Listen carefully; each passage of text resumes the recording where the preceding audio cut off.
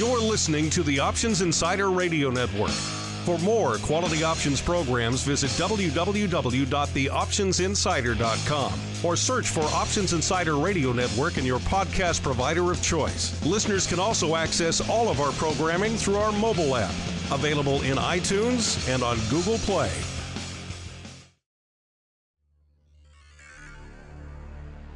The options market can be a confusing place. Sorting through the daily avalanche of data, alerts, updates, articles, and analysis to find the most important information is an overwhelming prospect. But now you have help.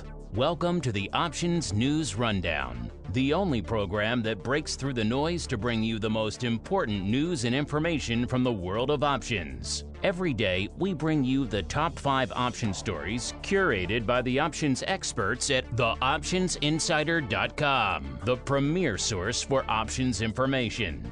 The Options News Rundown is brought to you by Market Taker Mentoring, the leader in options trading education. Get trader education, daily trade ideas, and more with a free 1-week trial of Market Taker Mentoring's Live Advantage Group coaching class by visiting markettaker.com/insider. And now it's time to break through the noise. It's time for your Options News Rundown. Good morning. Today is Wednesday, July 3rd, 2019. This is your Options News Rundown. I'm Dan Passarelli. Our first story of the day is from investing.com. It's the top 5 things to know in the market on Wednesday. The first is U.S. stocks are set for fresh record highs in holiday trade. After 2 straight sessions of record closes for the S&P 500, the global equity benchmark looked set to continue the rally higher in holiday-thinned trade. The New York Stock Exchange will close its doors early at 1 p.m. Eastern and remain shut on Thursday for the 4th of July holiday.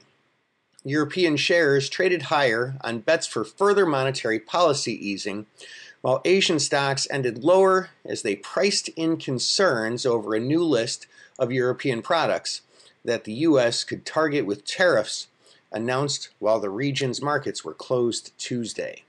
The second thing to know today is European bond yields hit record lows as Lagarde is chosen for ECB. European bond yields hit record lows on Wednesday as IMF chief Christine Lagarde was nominated to replace European Central Bank President Mario Draghi when he vacates the post in November. Investors are betting that Lagarde will follow Draghi's path of further monetary easing amid faltering global growth. German and French yields on 10-year sovereign debt pushed further into negative territory, while Belgian bond yields turned negative for the first time ever, meaning investors are willing to pay to hold the debt until maturity. In a separate nomination, also designated to break male dominance at top European institutions, Germany's Minister of Defense Ursula von der Leyen was named to lead the European Commission. The third thing to know is Trump chooses Fed nominees.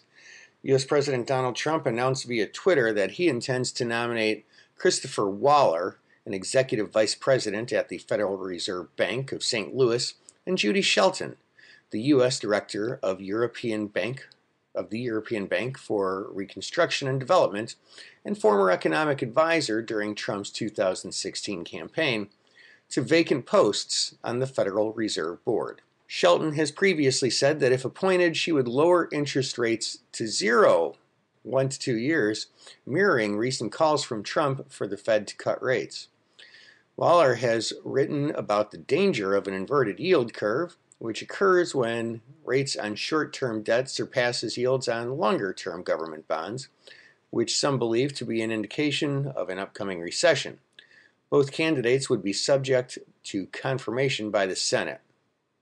The fourth thing to know today is services activity and labor data are on tap. A swath of economic data is set for release on Wednesday ahead of the upcoming 4th of July holiday. The Institute of Supply Management's gauge of services sector activity for June, along with factory orders for May, will provide indications of whether the American economy remains on track despite external pressures. Labor market data will also be in the spotlight ahead of Friday's monthly payroll report. Private payroll processor ADP will release its numbers for non-farm employment for June, while the U.S. Department of Labor will release its weekly jobless claims. And the fifth thing to note today is oil prices rise on hopes for U.S. inventory draw. Oil prices gained on Wednesday ahead of official government data on U.S. crude inventories that is expected to show a third straight weekly decline. The American Petroleum Institute's report, released late Tuesday, showed a draw of 5 million barrels, outpacing forecasts of a decline of 2.96 million for the Energy Information Administration's data. Our second story today is from MarketWatch.com. U.S. trade deficit jumps 8.4% in May to the highest mark of 2019 on a surge in auto imports. The trade deficit jumped 8.4% in May to the highest level of 2019, reflecting record U.S. auto imports from Mexico and other countries. The deficit rose to $55.5 billion from a revised $51.2 billion in April. The government said Wednesday that's the biggest gap since December. Economists polled by MarketWatch had forecast a $54.4 billion deficit. U.S. exports rose 2% to $210.6 billion. The U.S. shipped more soybeans, autos, and parts, passenger planes, and networking equipment. Soy exports were running slightly ahead of last year's pace, suggesting farmers have somewhat recovered from disruptions caused by the U.S.-China trade tensions. China is a big buyer of Midwestern soy. Imports increased a larger 3.3% to $266.2 billion. The U.S. imported more foreign autos, oil, semiconductors, computers, and cell phones. Auto imports hit a record high. The trade gap with China rose slightly in May to $31.1 billion, but it's running behind last year's pace owing to U.S. tariffs. Our final story today is from Investing.com. U.S. private sector adds 102,000 jobs in June. U.S. private employers added 102,000 jobs in June, below economists' expectations, a report by a payrolls processor showed on Wednesday. Economists surveyed by Reuters had forecast the ADP National Employment Report would show a gain of 140,000 jobs, with estimates ranging from 75,000 to 190,000.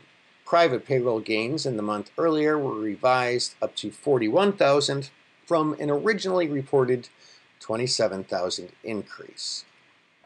And that, ladies and gentlemen, is news you can use for today, Wednesday, July 3rd, 2019, your Options News Rundown. I'm Dan Passarelli. Trade smart and have a fun and safe holiday weekend. Happy Independence Day. The Options News Rundown is brought to you by Market Taker Mentoring, the leader in options trading education. Get trader education, daily trade ideas, and more with a free one-week trial of Market Taker Mentoring's Live Advantage Group coaching class by visiting markettaker.com/insider.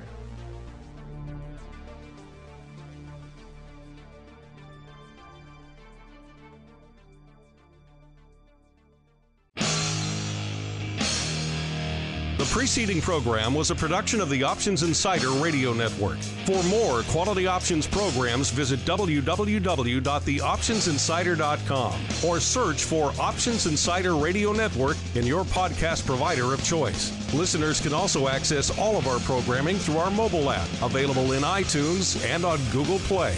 Don't forget to follow along with your favorite programs and submit your own questions for the hosts at twitter.com/options, facebook.com/theoptionsinsider, or via questions@theoptionsinsider.com.